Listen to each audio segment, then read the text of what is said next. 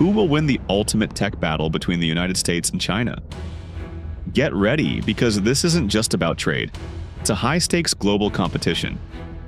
China, for instance, has announced an allocation of $55 billion for science and technology in 2025, a 10% increase from last year, with significant portions going towards quantum computing, semiconductors, and AI. So, will China emerge victorious and stand tall, or will the US remain on top? Let's find out. Alright, let's get into semiconductors first. These tiny chips are the absolute brains behind nearly every piece of tech you use, from your phone to advanced AI. It's no wonder the US and China are locked in a fierce battle over them. The US is throwing a huge $52 billion into making more chips at home with their Chips and Science Act, trying to cut reliance on places like Taiwan, which currently churns out a massive 92% of the world's most advanced chips. The catch? It's significantly more expensive to make these chips in the US, sometimes 30 to 40% more than in Taiwan. Even Europe is aiming high, wanting 20% of global chip production by 2030. But they're facing similar hurdles with high energy costs and a shortage of skilled workers.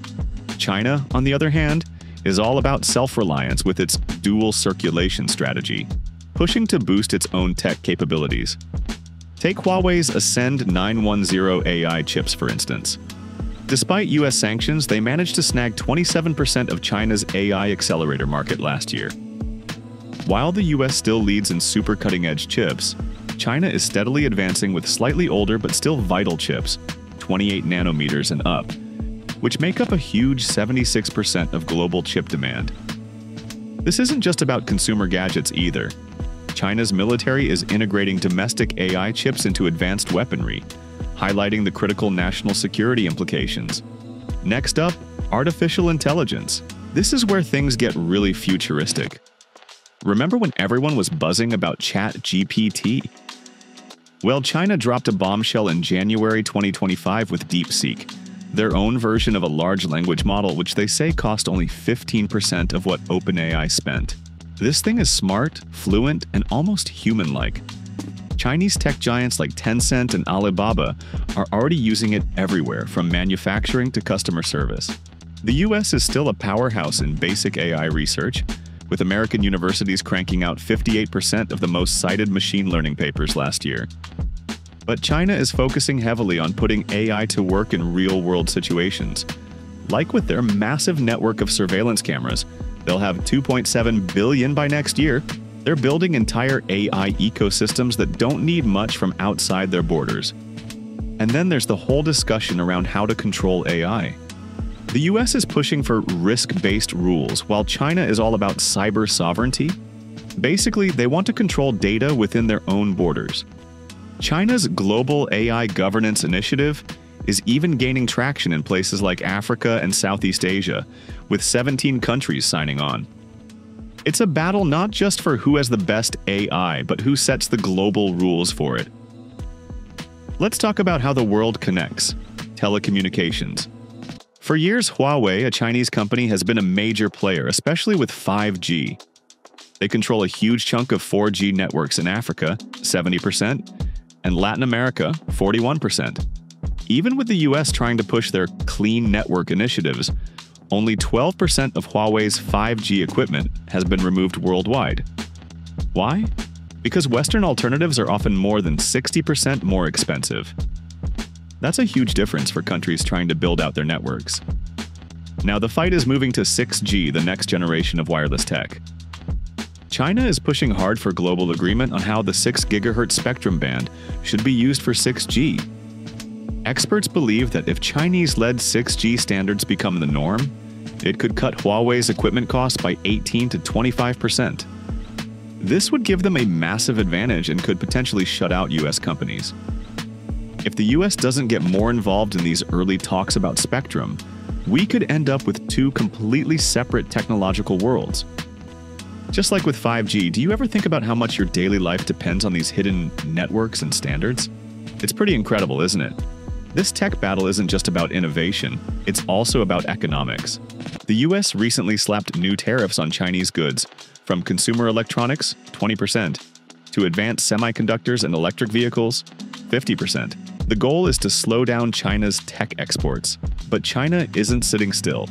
They're investing heavily in their own AI and cloud computing, which experts predict will keep their tech sector growing by 5.7 to 9.1% despite the tariffs.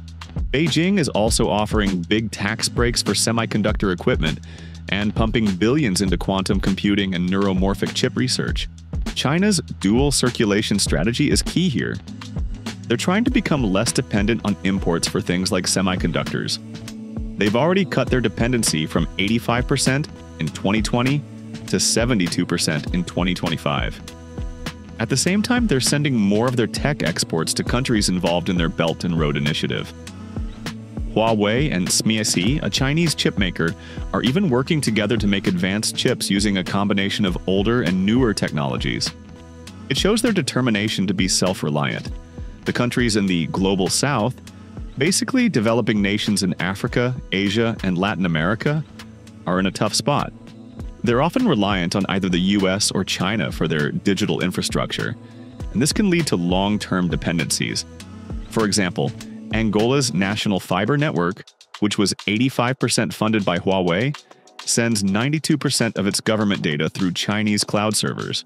This gives Beijing a lot of potential influence through the data agreements in their infrastructure deals. Some countries are trying to play both sides.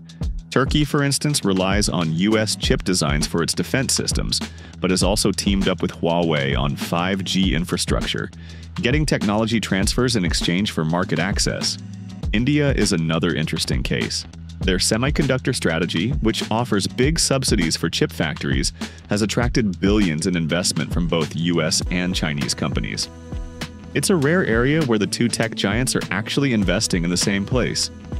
It's a complex dance for these countries, trying to get the best tech and investment without getting pulled too far into either side's camp. What would you do if your country was in that position? So, who's going to win this tech battle? It's not a straightforward answer.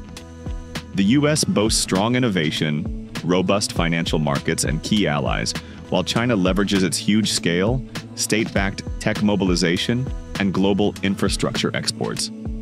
Recent US efforts to control chip exports, for example, have sometimes backfired, pushing China even harder towards self-reliance.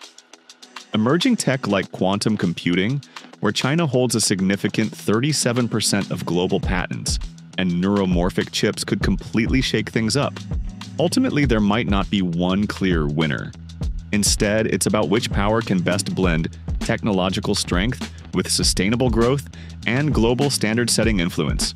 Countries like India, which is part of both the US-led Quad and China-dominated BRICS semiconductor groups, highlight the complex balancing act for nations trying to stay independent.